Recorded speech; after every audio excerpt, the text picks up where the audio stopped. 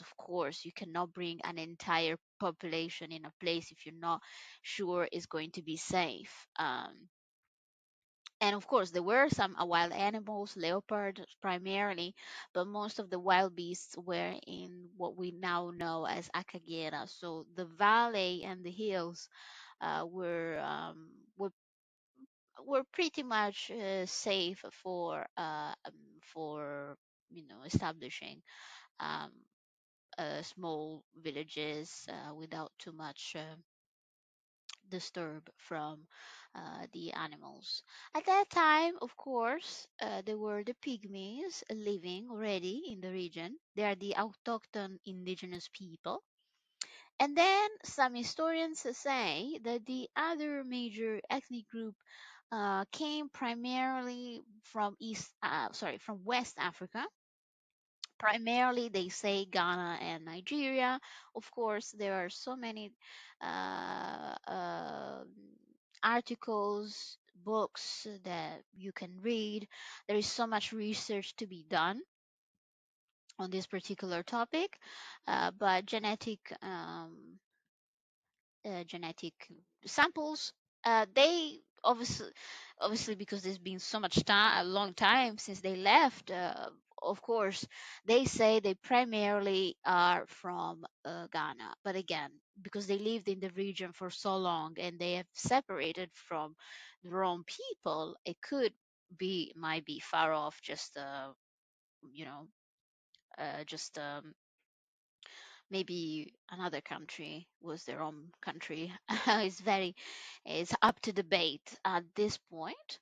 But same for the Watusis, they were from elsewhere, they were from up north.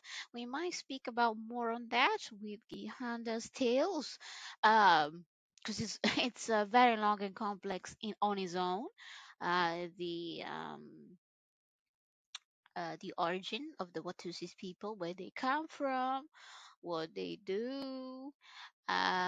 What we know for certain is that they assimilated the language of the people that they met there because it was definitely more efficient for 100 people to learn the language of the people who were speaking there rather than them teaching their own. It's definitely more effective. But what they brought with them was their architecture. They brought with them their taste for geometry. They brought with them numbers. They brought with them monotheism, which is basically the praying one God. Uh, they brought with them the cows, obviously. They as well, very important, the calculation of the days of the week, the calculation of the passing of time by looking at the moon mostly, and the changing of season. The months of the year were 12, the days of the week were 7. Very, very important to showcase the fact that for certain they this population came above the Sahara, because at that time those um, uh, those way of calculating time were across the board, primarily used in the North Africa, Mediterranean region, because in some other parts of the world they calculate time differently. So this just shows how important it is that they definitely come from up north, where they were exposed to the same um, cultures, where numerology and as astronomy was the same.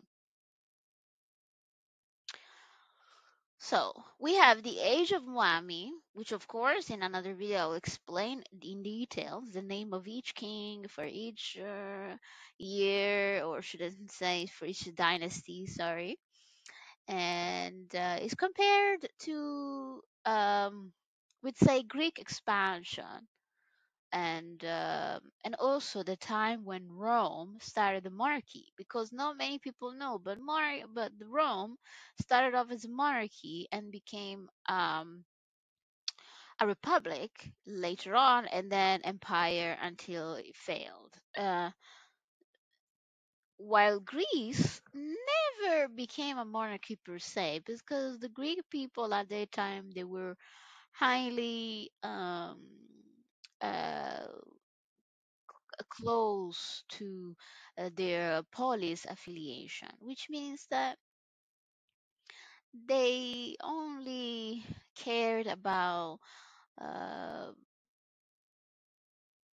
city affairs. They didn't care about Greece as a whole, but they cared about their own affiliation to a specific tribe, we should say.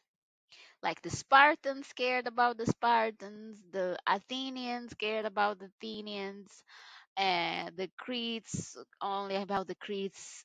So there was never like a king of Greece per se, because they came together only when there was a major threat coming from outside, but they were very independent as a people. Um, while the Watusis, in a way, in the age of Muhammad, they were all under one king, on under one rule, one Elohim, one everything.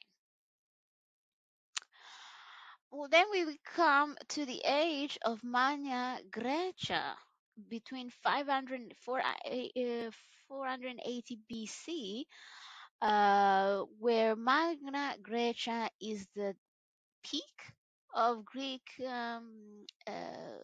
civilization, because they exported their philosophy, their culture, the way of living in other parts of the Mediterranean region, specifically in southern Italy, in a region called Apulia. They have a very, very strong Greek uh, influence, or in Calabria as well. Of course, in some parts of what we know as Southeastern Europe, like Croatia, Slovenia, Romania and Bulgaria, although the Romans were the one who actually been there more in those countries. And the Minor Grecia obviously went to Sicily. They went to some parts of North Africa as well, but majority of the Magna Grecia was primarily on the other coast of Europe. North Africa was touched a little bit, but definitely they went more to Israel, and that's why a lot of the um, later text of Christianity are written in Greek, because Greek at that time was English of the world. Everyone had to speak and write Greek in order to make a commerce, or to write poetry, in order to be read by other intellectuals around the world. So the New Testament, the one that is now read by everyone as the gospel, was, well, of course, it was written at the beginning Aramaic, but a lot of it was lost. But it was translated in Greek to make sure that diaspora was able to read it, because at that time not everyone was able to keep to the Hebrew roots and knowing Arabic and know the modern Hebrew that we know, that people know today. So a lot of young people, they spoke and wrote in at school in Greek. So the way to make sure that the good novel of Yeshua was spread across the world was to write this in Greek. The same way now the gospel is mostly translated in English. Probably second is close is Spanish, in terms of reach, and not of how many people actually speak it, because in terms of reach, definitely Spanish and English are very close. French following it, because there are some countries around the world who might still use French as their second language. So, on this digression of the Magna Grecia, we understand that Greek was the English of the time. Many people in the diaspora of the Israel spoke and wrote in Greek. That's why the gospel was written in Greek. And it was the time where the polis and democratic, uh, in a way, Republic of Greece reached its peak. While in Watusi, between 1400 and 1600 AD, so we're talking about Renaissance period in Europe, they were expanding their territories. They established stronger kingdoms in Burundi, which is the twin of Rwanda in terms of dynasty and the way they approach things, with obviously some clear similarities and clear differences, which might be explored on another episode. Then we also had small uh, strongholds in southwest Uganda. Some people might know the Kingdom Angole. And then northwest Tanzania was another important section, and northeast Congo. But again, those territories were mostly vassals territories that didn't have any political independence. They were just provinces where people went there to live, um, and to make pasture. They were not established as separate kingdoms. Most of those territories were under the crown of Nyanza, which was the capital of the Kingdom of Rwanda. Burundi was the only exception where they, for some time, had their own independence, at least from a social and political standpoint. Although their culture was impossible to descend from the Kingdom of Rwanda, because they were all the same people who came from the same place. Simply, they wanted to have some more independence because they established such a efficient monarchy on their own, that it was superfluous for them to have a king so far away. So they had their own Mwami. Although some historians say it was more as a figure, in a symbolic figure, attending spiritual duties, because the real everlasting king is always, of course, the most high Elohim, and these kings were just administrating what a human ruler could do, just uh, the administration of lands, going to war against enemies, just to have a figure, a leader figure. But the uh, where in Kingdom of Rwanda, the Muami had also a more political figure. In Burundi, for a long time, it was mostly the messenger, in a way, between the Almighty and the people. But then, in later centuries, instead, between the later 1600, early 1800, for sure, it was a political figure in his own rights as the Mwami of Rada. So when Magna Grecia arrived at this peak, Rome was established into a republic. So the last king of Rome, uh, died in 509 BC, and so shortly after they established the first republic. And during the republic, it was the time where Rome really expanded. They went to create so many provinces around Europe. They at some point um, had the entire Europe and North Africa under their rulership.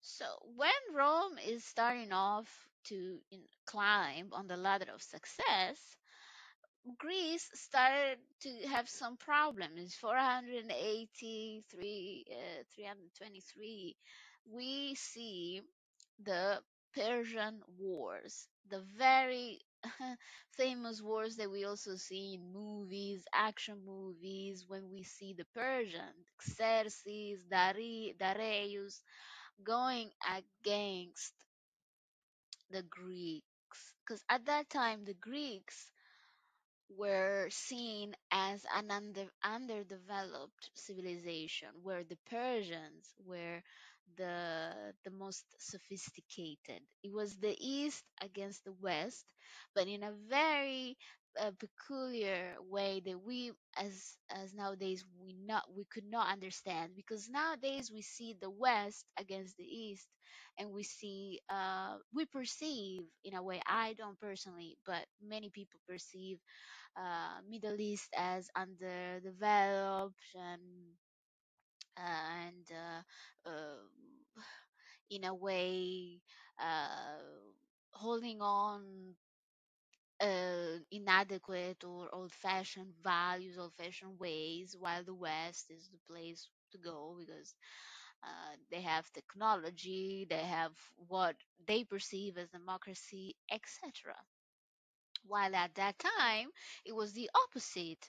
The East was the place of flamboyance, liberty, freedom in their own way and rights. And then the West was the place where people were still living in tents and fighting with swords. While the Persian army had archery, they had elephants. It was something that no one could expect. The level of uh, detail in everything they did. Everything was elegant, colorful, the spices, s- very sophisticated civilization. But at that time, they were pagans themselves. They had a pantheon of deities, depending, but uh, very similar to the Babylonians type of deities. Uh, so in that part they were similar, because they had the same religion, in the sense of pantheism.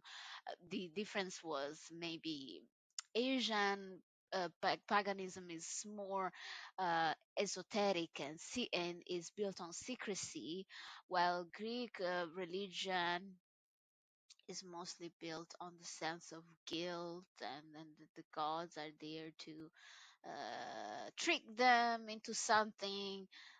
They are always involved in their daily life, while in Persian is Eastern religion, it was mostly esoteric. Knowing the will of the gods was very difficult. You had to discern it with magic.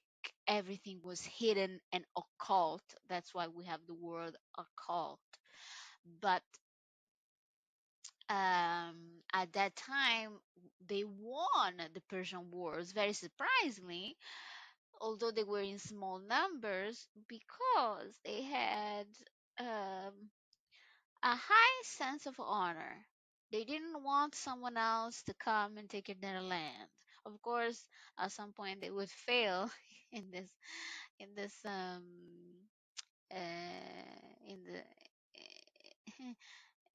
in this will of keeping Greece for the Greeks. But at that time they won. And the same thing happened between 1618 and 1894, where at that time the Burundi reached the peak of their semi-independent kingdom, and also the Watusis reached their peak. But what happened is that in the late 1800s, all the Watusis were faced with one of the most uh, difficult military opposition coming from the north. The uh, the the problem of that time was that a lot of countries had started to ban the purchase and the sale of slaves.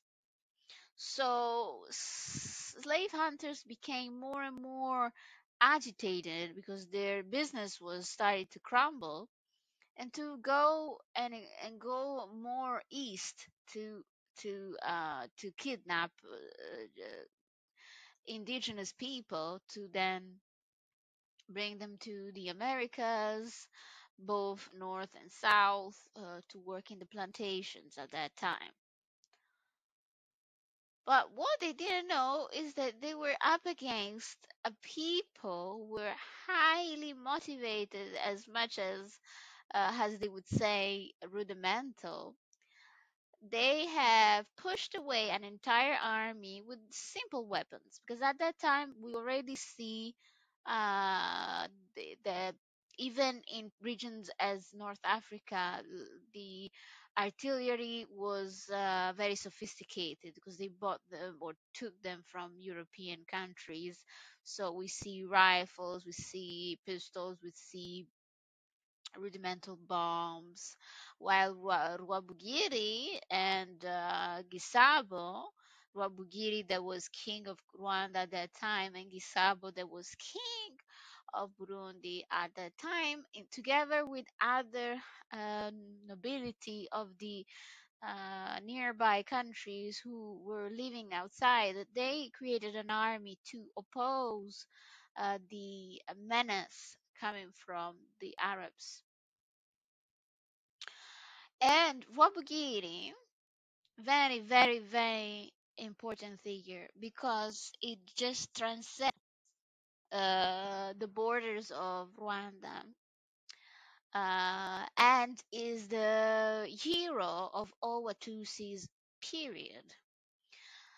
Because the Watusis people, of course, in modern day, how in modern day concepts between country and nationality, a lot of the Watusis are then divided by what we call modern day borders. And so some Watusis are citizens of Burundi, some are citizens of Congo, some citizens of Rwanda, some are citizens of Uganda, some are citizens of Tanzania, but they're still Watusis.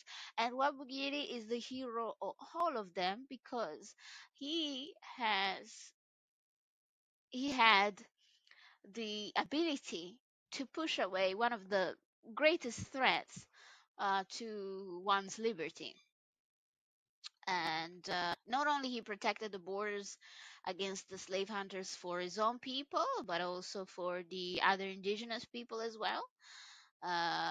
Because it's very noted in historical books and historical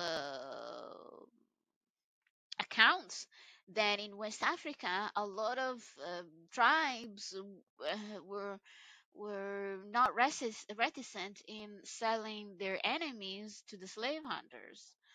Um, Something that in in the Great Lakes didn't happen because the Rabugiri was of the idea that anyone in his kingdom, regardless of his nationality, be should be free, because no one should be ever be a slave, especially those who know from generations back what the hardship of slavery is, because it's a mark that you highly hardly take off of you, because it's highly um, traumatic and you pass down that trauma. So he didn't want anyone of his subjects, regardless if they were Watusis or not, to be sent to the Americas and be slaves. So it was a great, great leader. It was just amazing because other leaders in other parts, like in West Africa, didn't really care. They just sold their enemies, sold simply people who were not from their tribe, um, in exchange of weapons, in exchange of candy bars. They, they, yeah. So Rob Giri, emblematic figure because of that. And also because when he fought against the Arabs with the Gisabo, in a way, he became emperor once again. So he united all the Watusi people under his rulership, and he could have passed down the empire to his son, but unfortunately, there was a coup, a Rushonshu. So Rutarind, well, his beloved son was deposed, and he committed suicide not to be taken alive.